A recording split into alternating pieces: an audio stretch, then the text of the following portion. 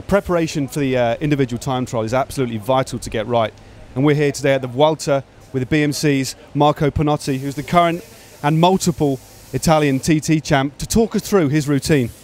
Marco, thanks for joining us today. I know it's extremely important that you get the warm-up right, but would you be kind enough to talk us through exactly what your routine is before an important TT like this? Yeah, the routine is to go on the roller about 30-35 minutes before the start, then do 5 minutes warm-up, then do a couple of progressions to the threshold and stay at threshold for 1 or 2 minutes, and then just a couple of sprint of 6-8 seconds, and then cool down. So with the recovery it will take from 20 to 25 minutes depending on the weather. If it's hot, I keep it a little bit shorter. If it's cold, I make it a bit longer, and then jump off the trainer 10 minutes before the start, dress, and then go. Now, I know from speaking to you earlier on, you rode round the course yesterday. What do you think of this course? Because we went round today in the car. It looks quite difficult and very, very technical indeed, especially riding on a low-profile bicycle.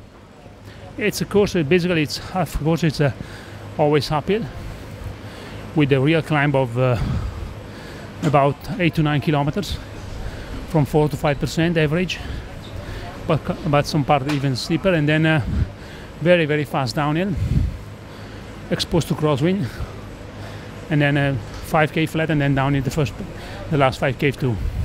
Now, the final part of the course, there's some big crosswinds. Now, in terms of your wheels, I know you're going to keep a rear disc on, but what about for the front profile on the front wheel?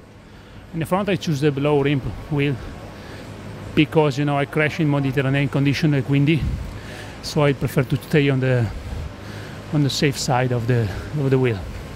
Now, without giving away too many secrets, on a course like this, bearing in mind this is you know, in the middle of a grand tour, can you give us an idea of what your the kind of power you'll be looking to average over the 38-kilometer course, just approximately?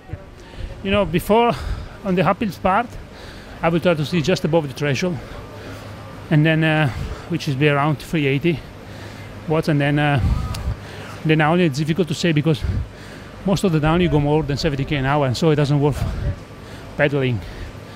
So, and then in the final part you go as hard as possible. What gearing have you chosen today? So what have you got on the front and what have you got on the rear? The front 54-41, in the back 11-25. Will you start with a full bottle of liquid or will you start with half a bottle? Half a bottle, yeah.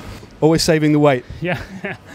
Of course, this race is midway through a grand tour. You've ridden some very hard mountain stages. How are you feeling, and what do you think your chances are today? I think I hope to make a good, this is a good sign of a good test for my form. A goal achievable, I think it's a top 10 for me. Okay. Marco Pinotti, el corredor de BMC, y otro de los hombres que tiene que marcar buenas referencias.